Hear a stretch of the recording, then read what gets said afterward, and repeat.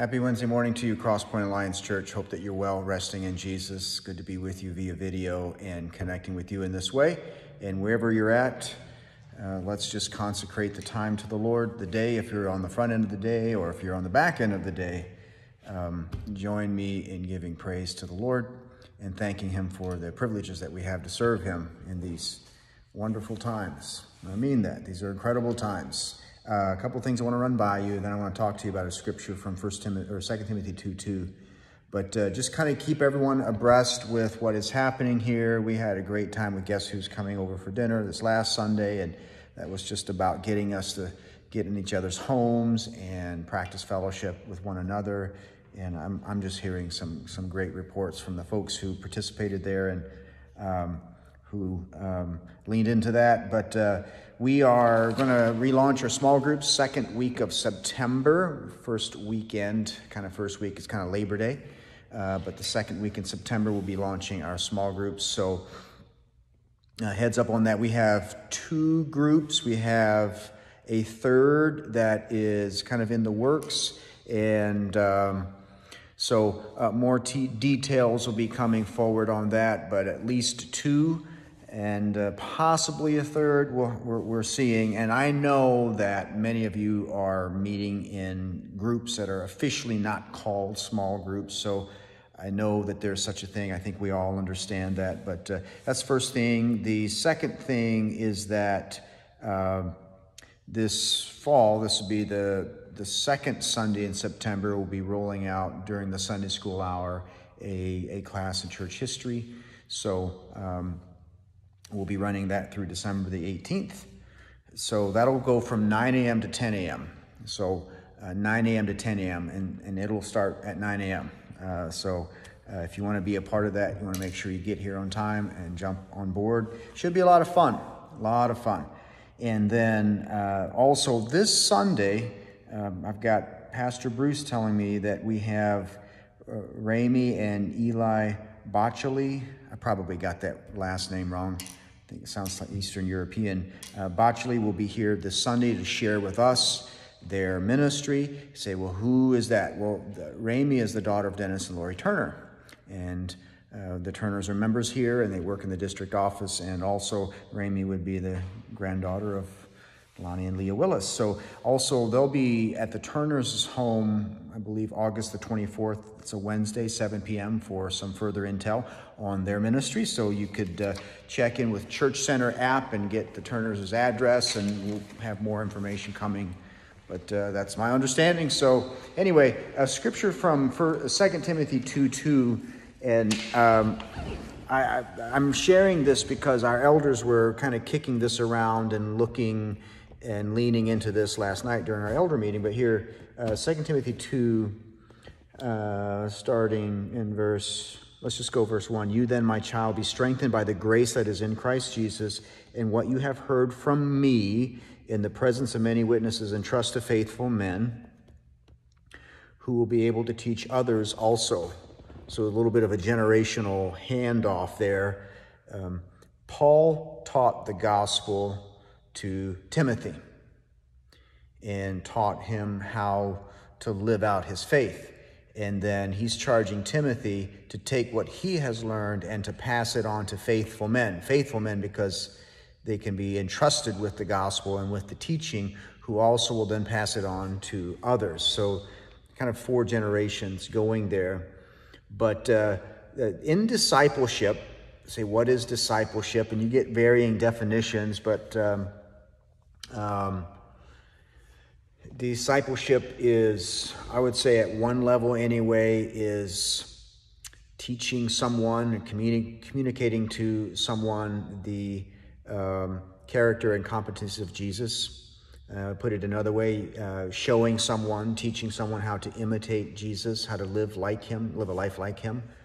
But, and there are different definitions as to what discipleship is, but Jesus says, go and make disciples, teaching them to observe everything that I've commanded you.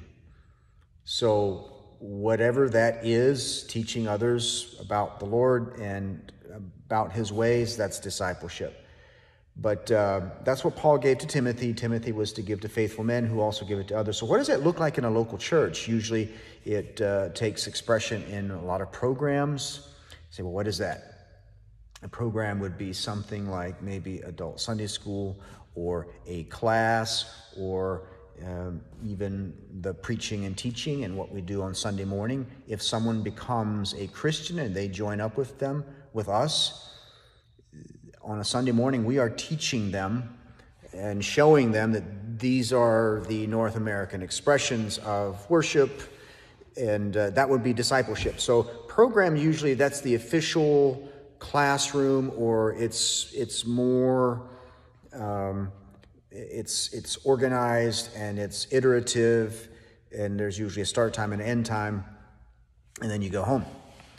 That's one way to disciple people, and it's almost like a conveyor belt, if I can use that phrase. I know a lot of you have yelled at me for saying, hey, don't, and I get it. It's not Amazon, but almost like you pop someone into the systems, and then they take the classes and they go to the small groups, and then they grow and they become more Christ-like. That is one approach. It is a faulty approach if that is the only approach, and I'll tell you why. But I'm saying that because if we rely on the programs to get someone from point A to point B, there is something significant that's missing there, and that's a personal kind of relational touch. So when Paul was discipling Timothy, it was not classroom.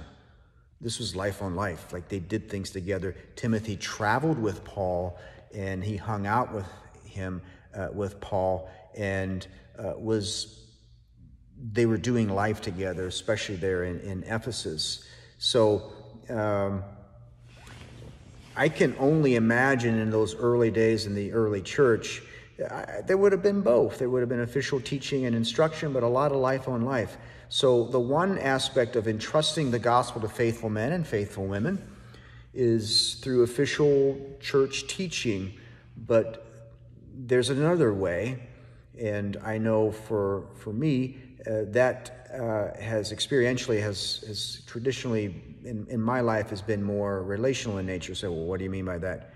This is the discipleship that is happening after the small group. That was loud in this room. After the small group is over.